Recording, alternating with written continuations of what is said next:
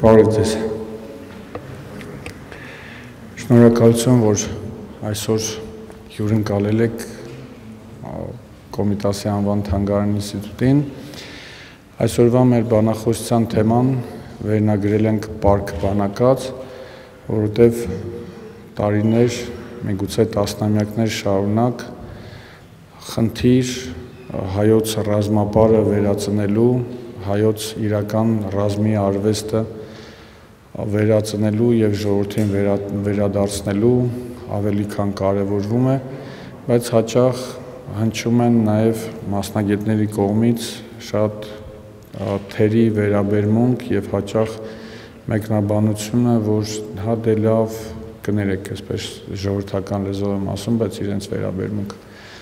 Տարիներ առաջ առաջարկություն կար ցուցադրական խումբ ստեղծելու, որը կներկայացնի հայոց ռազմապարերը և կարևորությունը հայոց ռազմապարերի, բայց նաև մասնագետների կողմից։ Հա դե լավ քանի պար ունենք, որ այդպես ուզում եք ինչ-որ բան ստեղծել։ Մենք այսօր վստահաբար կարող ենք ասել 1.5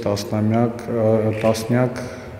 պարեր առնվազն Կարինը կարող է ներկայացնել, Կարին ավանդական երգի-պարի խումբը։ Վստահ եմ, որ մենք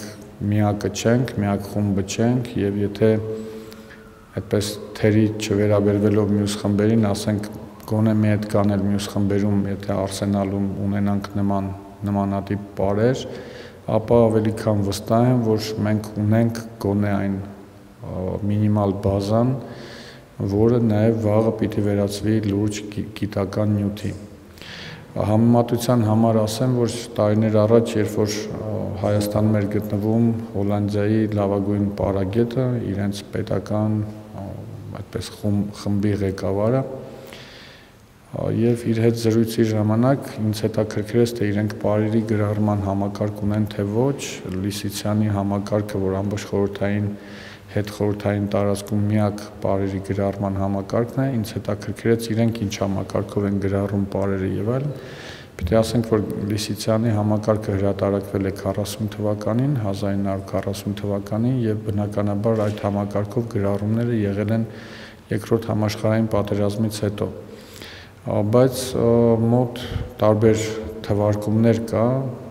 ամենակիչը ասում են 800 գրառած միայն Լիսիցյանը ունի, բայց տարբեր մոտեցումներով իր աշակերտները ասում են մոտ 2000-ից ավել գրառած պարեր կան, որոնք իրենց բնականաբար տարատեսակներով։ Եվ երբ հետաքրքրվեցի նյութով հոլանդական, այդ կինը շատ ոգևորված, խանդավառված ասեց, քանի որ մենք 1900-ական թվականներին, այսինքն մոտ կես դար առաջ Հայաստանից սկսել են իրենց պարերը գրառել, ասեց մենք ուշացել ենք, դրա համար ընդամենը գրառած 20 պար ունենք հոլանդական։ Անգլիայում եմ հետաքրքրվել, շատ քիչ ժողովրդական պարեր կան, որոնք բնորոշ են, ասենք ազգային պարեր կարելի է կոչել։ Ուզում եմ համեմատության համար ասեմ, որ եթե մի ամբողջ պետականություն դարերի այսպես խորքից եկող ունի ընդամենը 20 կամ 10 գրառած պար, որոնք կարելի է հիմնավորապես կոչել ազգային, ապա 3 տասնյակ ռազմապար, կարծում եմ մի ազգի համար, որը նոր վերականգնում է իր անկախությունը և նոր փորձում է ոտքի կանգնել որպես պետական միավոր, կարծում եմ ավելի քան կարկառուն թիվ է և պետք է ավելի հստակորեն և վստահաբար քայլել այդ ճանապարհով ռազմապարը վերադարձնելու նաև ժողովրդին և ամենակարևորը այստեղ մեր բարձրաստիճան պաշտոնյաները, բանակի բարձրաստիճան զինվորականները, սպայակազմի ներկայացուցիչները ներկա են այստեղ, կարծում եմ, որ պետք է նախ և առաջ վերադարձնենք բանակ։ Պարք բանակաց, այսպես դեռևս գրափարում հիշատակվում էին հաղթանակի պարեր, այսինքն երբ որ մեր ժողովուրդը կամ ինչ-որ մի հատվածը ժողովրդի մենամարտը, ճակատամարտը ավարտում էր հաղթանակով, ապա այդ հաղթանակը նշվում էր պարով, ռազմապարով, որը հենց այդպես էլ կոչվում էր Պարք բանակաց, այսինքն բանակային պարեր, ռազմապարեր կամ գրական հայերենով ասած կամ ռազմապարեր կամ պատերազմական պարեր։ Դրանք բավականին մեծ քանակությամբ նաև Լիսիցյանի երրորդ հատորում, որը առանձին լույս է տեսել արդեն իր մահվանից հետո 80-ական թվականներին, 82 թվականին իր աշակերտներից մեկի Էմմա Պետրոսյանի խմբագրմամբ, այնտեղ նույնպես մոտ 1 տասնյակ նշումներ, գրառված պարատեսակներ կան, Հաջիամնդո և Դեբժան, Յարխուշտայի տարբեր տարատեսակներ, Քերծի տարբերակ, որը դիտարկվում է որպես ռազմապար, բայց նաև հիշատակումներ կան որպես որսորդական պար եւ այլն։ Այսինքն հիշատակումները նաև գիտական հրատարակության է ենթարկված եւ նաև պետք է ասել, որ այնտեղ կա հատուկ ինձ համար հետաքրքրական Շարանի պարը եւ կա թրախաղ, որը հուսով եմ, որ մոտ ժամանակներից կվերականգնենք, որովհետեւ վերջերս մեր վերականգնած Չալմդանգը դաշունապարի, Մուսալերի դաշունապարի շուրջ որոշ ոտնձգություններ եղան, որ դա հայերին բնորոշ չէ եւ մի անգամ երկու անգամ երկերկոցում նկարահանվել ենք, այդպես էլ եթեր չգնաց, որոշ մարդիկ նաև այնտեղ ոտնձգություններ կատարեցին, ասելով, որ դա հայերին բնորոշ պար չէ, հայերը զենքերով չեն պարում, ես միգուցե սուր բան ասեմ, բայց հենց դրա համար էլ մեզ ցեղասպանել են։ Եվ վստահ եմ, որ եթե մենք կվերականգնենք այդ մոտեցումը, որ զենք կրող ազգ պետք է լինենք եւ վառոդի հոտը պիտի իմանանք, եթե ուզում ենք շարունակել գոյատևել եւ արարել եւ կայանալ որպես ազգ։ Գարգին Նժդեն ասում էր, զենքն անհրաժեշտ է, բայց արի բազուկներում։ Արի բազուկները իրենց չեն կայանում եւ ավելի քան վստահ եմ, որ ոչ միայն ազգային գաղափարախոսություն է պետք, այլ նաեւ մշակութային ոգեղեն լիցք է պետք եւ պարերը, ռազմապարերը հատկապես նաեւ եղել են ինիցիացիաների անբաժանելի մասը։ Ինիցիացիան, այսինքն երբ որ տարիքային առումով երիտասարդը հասունանում էր արդեն իր համայնքի գաղտնիքներին, գաղտնագրություններին հասու լինելու եւ նրան ինչ որ համայնքային գաղտնիքներ էր բացվում, այդ թվում նաեւ պարերի միջոցով էր այդ ամենը արվում եւ չհաշված նաեւ այն, որ եղել են ռազմապարեր, որոնք ուղղակի նկարագրողական պարեր են եղել, որոնք նկարագրել են ինչ որ հերոսի կյանք կամ կենսագրություն կամ նկարագրել են ինչ որ պատերազմական դրվագ, թե ինչպես է պատերազմը տեղի ունեցել եւ ինչ ընթացք է ունեցել եւ ինչպես է այս կամ այն հերոսը նահատակվել կամ ինչ որ մեկը հերոսացել։ Ռազմապարերի գերակայությունը հայ իրականության մեջ նաեւ բացատրվում է նրանով, որ Հայաստանը լինելով տարբեր խաչմերուկներում կրոնական, քաղաքական, աշխարհագրական եւ այլ խաչմերուկներում լինելով ինքը ստիպված էր պարբերաբար զենքի շնորհիվ պաշտպանել իր անկախությունը, նաև ինչու ոչ իր լինելիությունը։ Եվ բնականաբար պիտի լինեին ռազմական պարեր, որոնք պիտի նաև կարողանային մարզեին,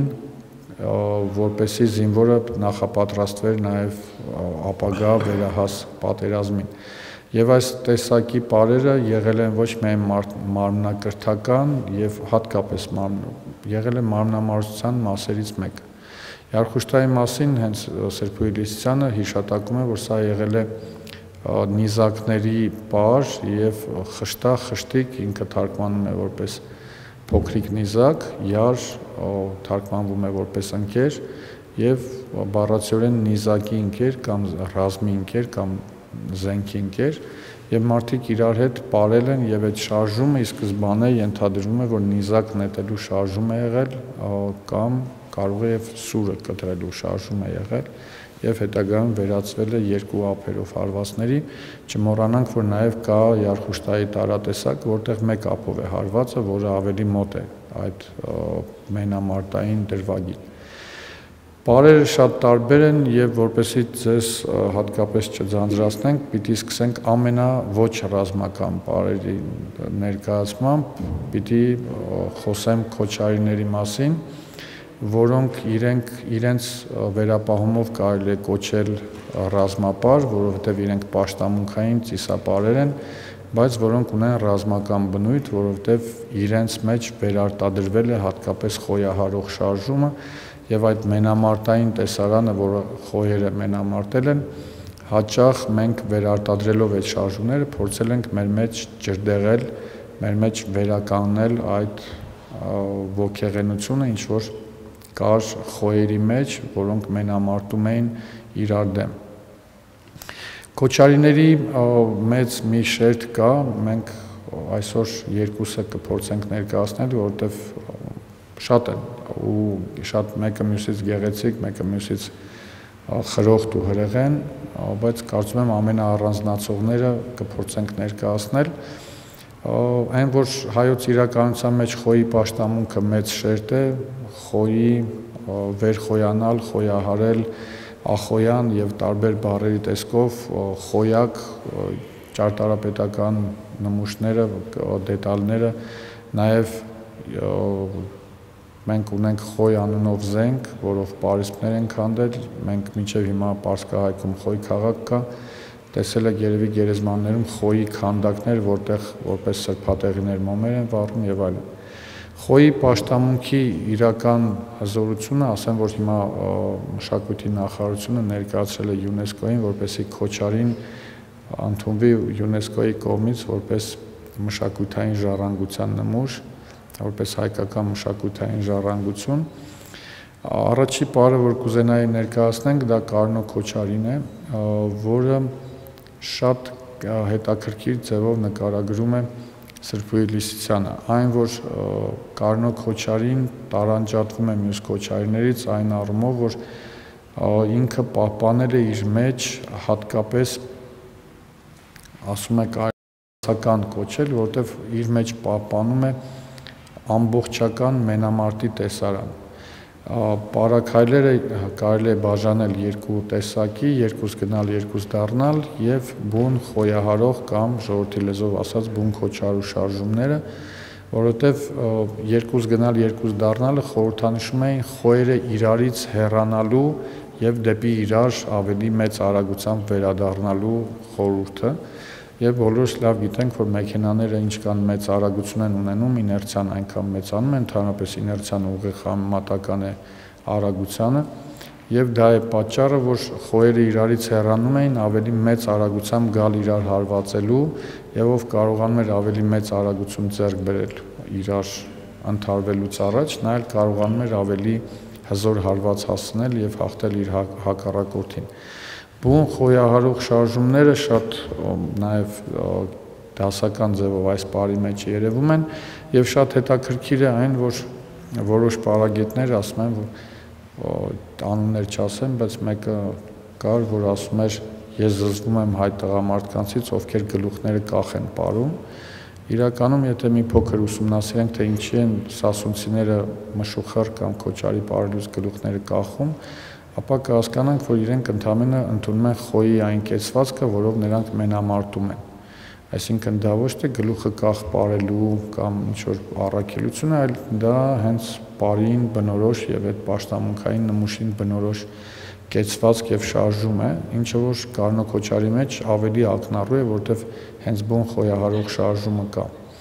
Այս տեսանկյունից երկրորդ պարը նաեւ ուղղակի, որովհետեւ քոչարիների շարք է, ասենք Սղերդի Քոչարին, որը ուղղակի հրեղեն պար է, Կարինո Քոչարին վերականգնել ենք Սրբույի Լիսիցյանի գրքից, որը բավականին հետաքրքիր ձևով մեկնաբանված եւ քայլերը նկարագրված է։ Սղերդի Քոչարին գրառել ենք Վեդիում ապրող պարագետ Աբրահամ Նազոյանից եւ Սղերդը փոքրիկ գյուղաքաղաք է Վասպուրականի նահանգում, գտնվում է Սարոյանական Բաղեշի եւ Հայրիկ Մուրադյանի ծննդավայր Շատախի մեջտեղում մի փոքր ծովափից մի փոքր ավելի բարձր եւ այսօրվա թուրքական քարտեզում, Թուրքիայի քարտեզում կարող եք այդ տեղանքը հայտնաբերել որպես Սիիրտ, այսինքն Սղերդ դառադարձվել է եւ այսօր երկու ի-ով գրվում է որպես Սիիրտ։ Սկզբում կներկայացնենք Կարինո Քոչարին եւ հետո Սղերդի Քոչարին եւ հետո կանցնենք մյուս բարերի շարքին։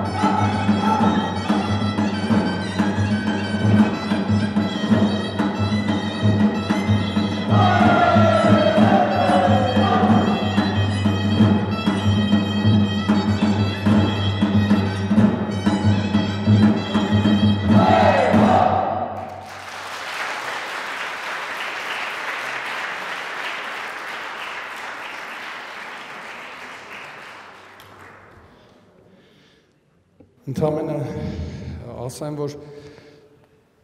ինքը բավականին հզոր էներգետիկա ունի, բայց բեմադրական հնարանքները, որպեսզի կենցաղից բեմական տեսք տանք, այդ կորացումները, կտրտումները, դա արդեն Կարինի բեմադրություններն են, մի գնացեք։ Հիմա կներկայացնենք Սղերդի Քոչարին, որը նույնպես բեմադրական հնարանքները ավելի պարը ազդեցիկ դարձնելու։ Պարաքայլը ամենակարևոր բանը այն է, որ մենք պարաքայլին ձեռ չենք տալիս։ Պարաքայլը չի փոխվում, որպեսզի չփոխվի պարի հոգեբանությունը։ Իսկ բեմադրական նախշազարդումներ,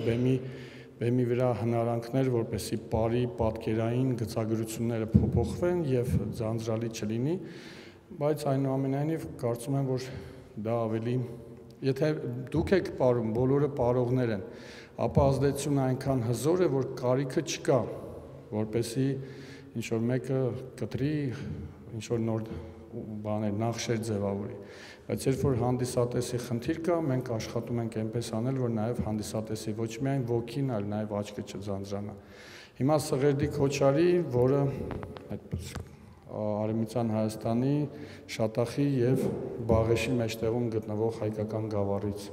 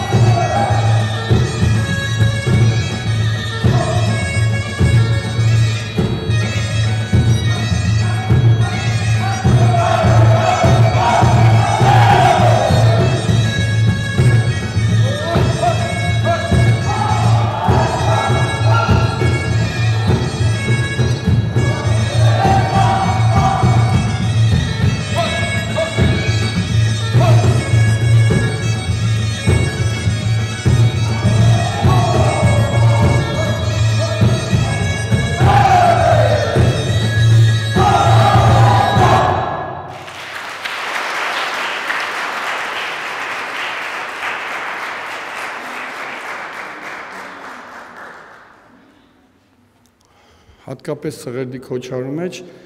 ոչ միայն խոյահարող շարժումն է երևում, այլ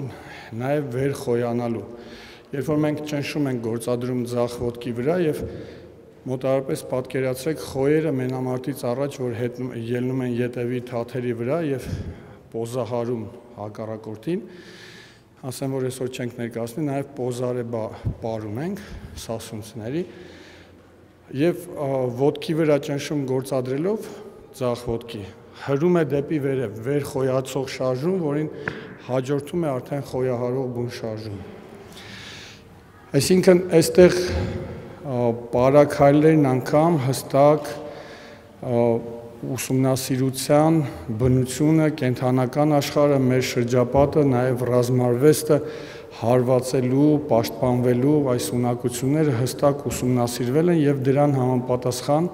ստեղծվել են պարեր, որոնք նաև կրթական առումով շատ կարևոր են եղել։ Հիմա հաջորդը մենք երևի խոսենք հայքի մասին։ Վերջերս նաև ինչ-որ մեկը գրել էր, որ հայերը իշխանած պարեր չեն ունեցել, սա ընկեցիկ հայի մտածելակերպ է, որովհետև հայը ոչ միայն իշխանած պար է ունեցել, այլ ունեցել է նաև արքունիկ եւ չէր կարող իշխանած պար չունենալ։ Թե ինչ ենք պահպանել մենք եւ ինչ ենք հասցրել այսօր եւ ինչ կկարողանանք վերացնել որպես ազգային տեսակ, որովհետև ազգը առանց մշակույթի չի կարող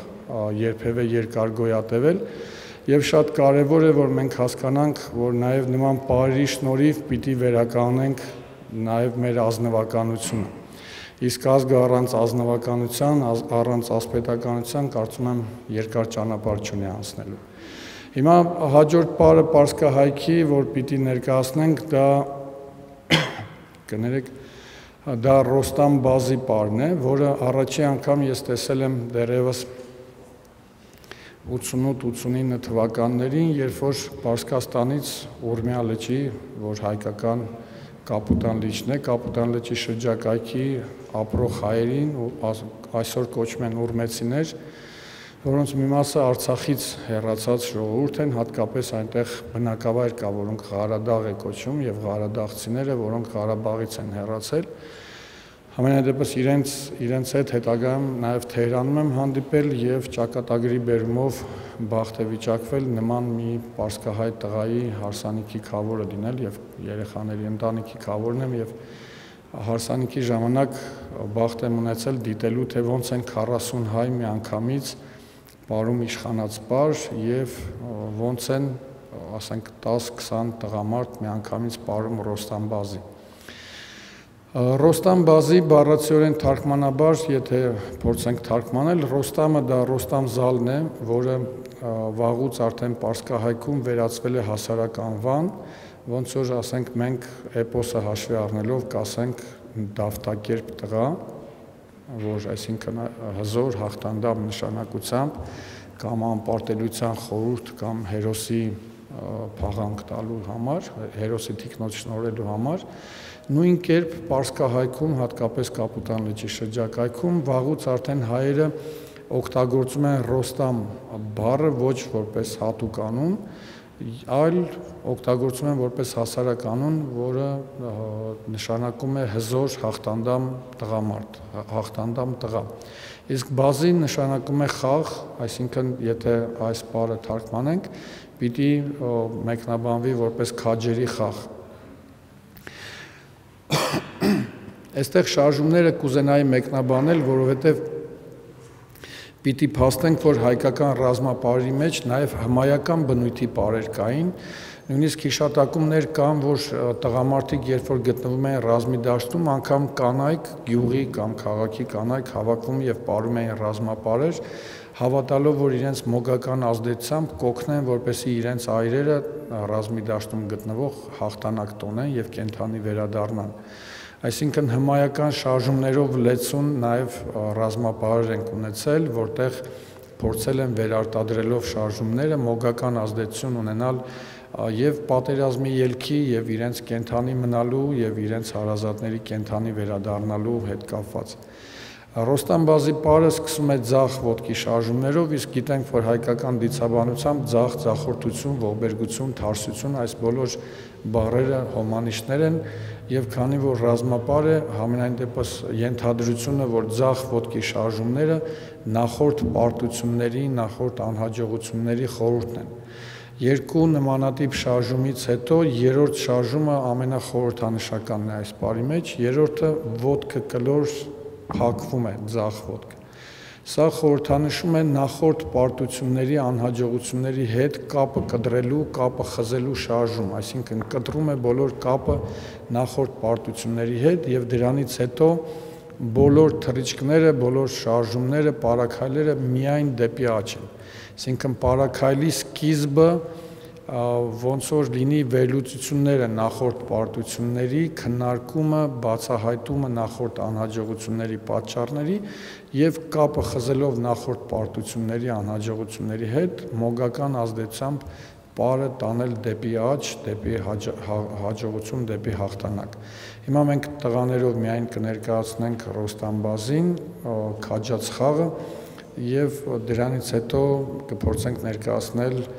գոնե այս պահին դրությամբ ամբողջականորեն մեզ հասած ժառանգություն միակ իշխանած պարը, չնայած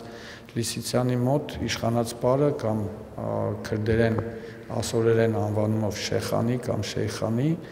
գրառված եղել է նաև վասպուրականի շրջանում եւ հայոց ձորում եւ դրանք նաև դիտվում են որպես ռազմապարեր, բայց այնուամենայնիվ կարծում եմ, որ ի սկզբանե նրանք եղել են քրմական բնույթի պարեր, ունեցել են քրմական նշանակություն եւ նաեւ Լիսիցյանը այդ հիշատակումը բերում է, որ իշխանած պարը պարելուց անպայմանորեն պարում էին հարուստ մարդիկ եւ ակնկալվում էր, ցավոք սերտի մենք դա այսօր չենք կարող կրկնել, ակնկալվում էր, որ պարողները պիտի նվերներ մատուցեին հանդիսատեսին, ովքեր իրավունք չունեին այդ պարը պարելու։ Պարում էին միայն տաճարներում, այսինքն քրմական դասը, հիմնականում բարձր տեղերում, որտեղ սովորական մահկանացուները բարձրանալու իրավունքը չունեին։ Խոսքը իշխանած պարի կամ շեյխանեի մասին է։ Երկրորդ տեսակը, որ իշխանած պարի գրառված կա, շեյխանի շիֆհալանի, ենթադրվում է, որ ինչ-որ իշխանի մահվան հետ կապ ունի, որովհետև շիֆհալանի բառը նշանակում է նաև լացուկոցի հետ շաղկապվածություն։ Կարինի տղաները այստեղ են։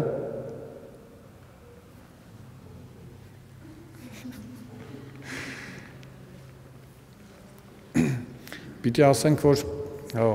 այս պարը հատկապես Ռոստամբազին եւ իշխանած պարը առնվազն 10 բանասացից, պարասացից գրառել եմ եւ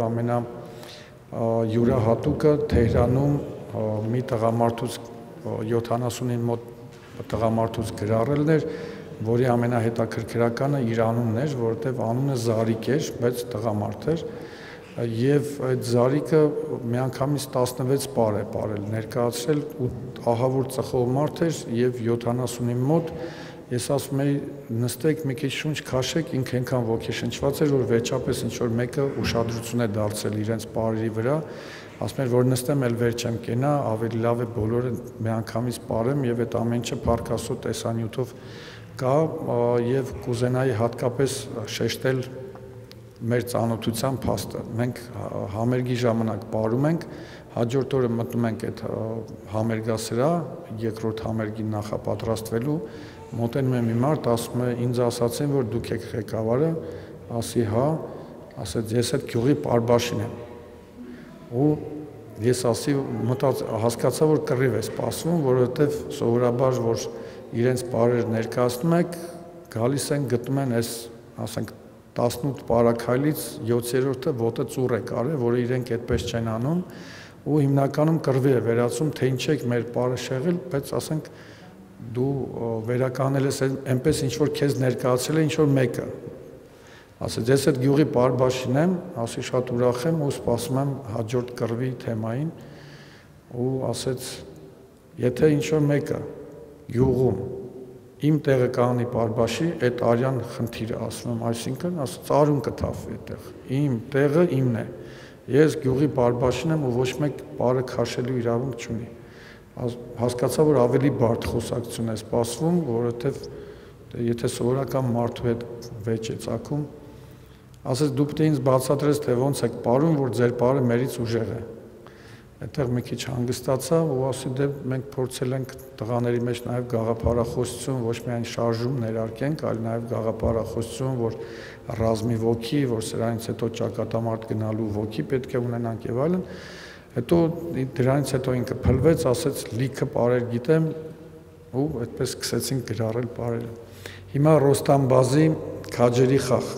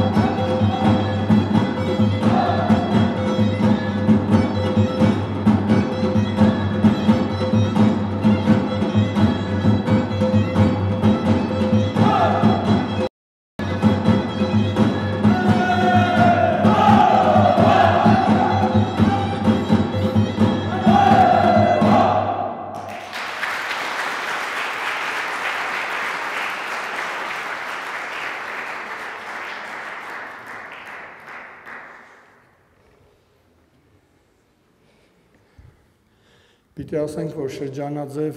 շարժումը իր բնօրինակն է և նաև ծերունիներից ոմանք հայ առաքելական եկեղեցու առաջնորդարանում աշխատող Սերոժը, պարոն Սերոժը, ասում էր, որ ենթադրություն կա, որ դա Վահագն Աստծո և Արևի խորհրդի վերապրուկներ են և ինչպես ասենք էջմիածնում կամ նորավանքում արաբական խալիֆությունների հետ հարձակումից հետո Քրիստոսի քանդակները փոքր աչքերով էին, որպեսզի նման լինեն Մոնղոլոյի տեսակին և չքանդեն մեր տաճարները, ենթադրաբար նաև մենք բավականին շատ պարատեսակներ ունենք, որոնք ենթադրվում է, որ փոփոխվել են անունները հենց նույն պատճառով։ Մենք ունենք նաև Թամուր աղայի, որը ենթադրում է, որ հերոս թաղելու ծես է եղել, բայց թե ինչի պիտի կոչվեր Թամուր կամ Թամերլան մարդու անունով, որը ավերել էր Հայաստանը, ոչ մեկին հասկանալի չէ, բայց այն, որ նմանատիպ հնարանքներ արվում էր, որպեսզի գոնե այդ պարերը չարգելվեն և կարողանան այդ պարերը կատարեն և իրենց կենցաղից դուրս չմղվի, ենթադրաբար նաև Ռոստամ բազի անվանումը հենց այդ պատճառով, ասենք, կամ Վահագնի, կամ Արեգ, կամ Արևի պաշտամունքից վերապրուկը ընդունել է Ռոստամ զալի անունը։ Ասենք, որ պարսիկները իրենք մի քանի անգամ նաև Պարսկաստանում ունեցած մեր համերգների ժամանակ դիմել են մեզ, որպեսզի օգնենք, որովհետև իրենք իրենց իսլամական երևույթների պատճառով շատ պարային բաներ կորցրել են եւ իրենց պարային գանձարանը շատ աղքատացել է եւ իրենք հիմա ոնց որ իրենց հարևան մի քիչ միգուցե նաեւ արյունակցական ազգերի մեջ փորձում են գտնել իրենց մշակութային գանձերի հետքերը։ Հաջորդ պարը, որ կներկայացնենք իշխանած պարն է, որը բոլորովին վերջերս Հայրիկ Մուրադյանին նվիրված միջոցառման ժամանակ շատ ավելի մեծ բեմադրությամբ 16 հոգով ներկայացրեցինք, այսօր դահլիճի չափերը չգերազանցելու համար կներկայացնենք իմ բեմադրությամբ 8 հոգով։ Խաչը, որ կտեսնեք ձևավորվող, դա ընդամենը բեմականացում է, իրականում պարը բավականաչափ բարդ պարատեսակ է եւ բազմաթիվ պարաքայլերով 28 պարաքայլ ունի, 28 կիսատակտերից կազմված եւ ինքը կարելի է ասել, որ հայկական պարերից երևի ոչ միայն իշխանած պար է, այլ նաեւ հայկական պարերի իշխանն է իրականում, որովհետեւ եւ ամենաբարդագույններից է եւ ամենավեհանձնը եւ կատարողական առումով եւ հոգեվոր առումով ամենամեծահարուստ պարային օլիգարխ իշխանած պար։